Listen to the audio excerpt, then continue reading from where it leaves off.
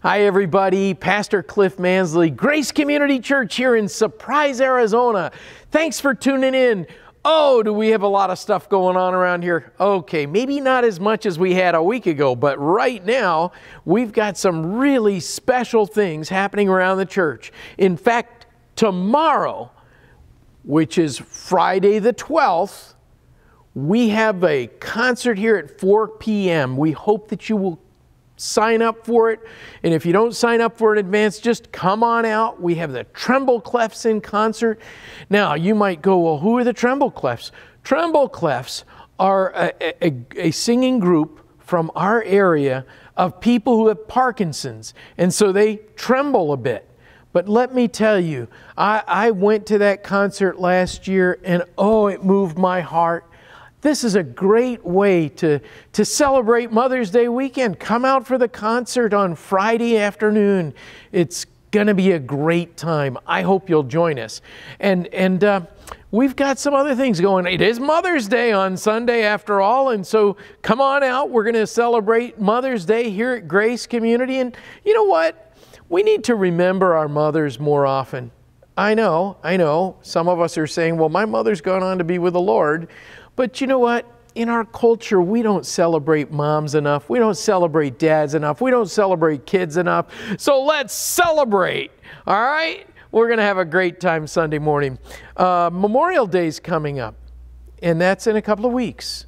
And we're going to have a very special service on Sunday morning as well. In fact, we'll have Jim Lee on the trombone and Dan Reed on the trumpet. And it'll be a really good service of remembrance as we thank God for those who have served in our armed forces, served as first responders, people who have given their lives that we might have life. So I hope that you'll make it a point to join us for that service. And maybe you can invite some of your friends who would find Memorial Day a very meaningful experience. Number of other things going on around here, but one of the things I don't want you to forget this summer is reading through the Bible. You're probably about the same place where I am. We're in Kings, Chronicles, and Psalms during the month of May. But boy, we've got some great summer reading coming up. Make sure you're engaged in reading your Bible every day. Don't fail in this, friends. But you know what? Some of us do fall behind. Even your crazy pastor does.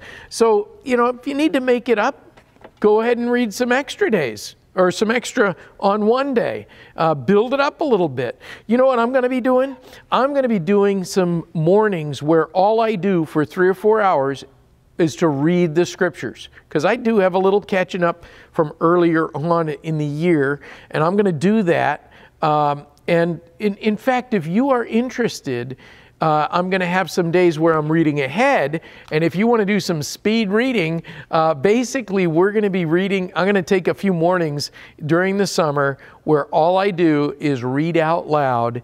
And if you want to join me in that, we can share the duties of reading in a circle. When we read the Word of God out loud, it's a powerful thing.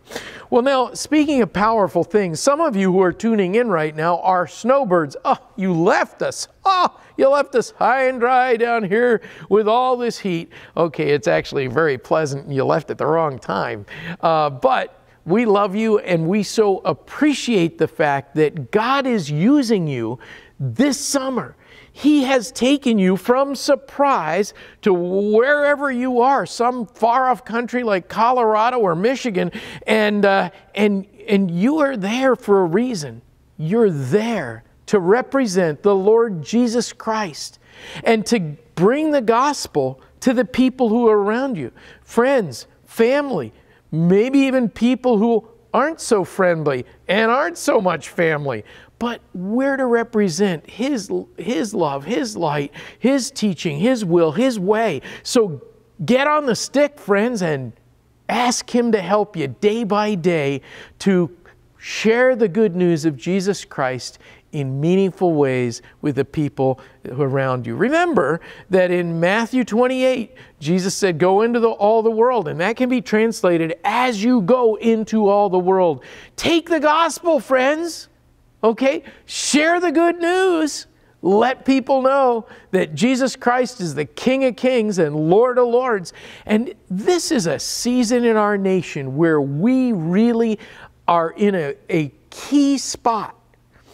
Right here in Surprise, because we are sending out snowbirds throughout the year. And we do get to share the gospel with people. So this is a critical time in the life of our nation. Don't fail to spread the good news with your grandkids and your kids and even people who are woke. We don't want them broke. So as we do that, I also want to remind you, we had a very powerful time of prayer for National Day of Prayer, which was on the first Thursday of May.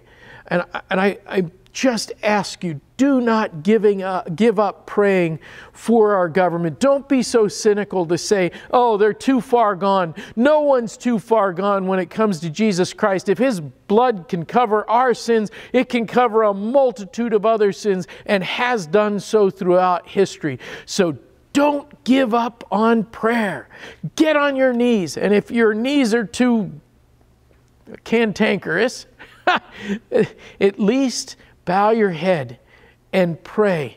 And pray, pray, pray, pray, pray for the souls of our politicians, for godly direction, for good things to happen, for justice and righteousness to prevail, for the truth to come out about certain things which we all know about, and for good men and women to serve in positions of leadership in our country. Amen?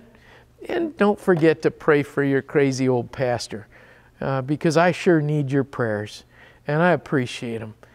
You all are so kind and so generous with me as a pastor. I love your spirit, and you have always been very supportive, and it means a lot to me. And you just know this, that your pastor is going to be praying for you by name this summer. So if there's something you want me to pray about, shoot me a text message or an email. You know I'm going to be there, and I sure do love you.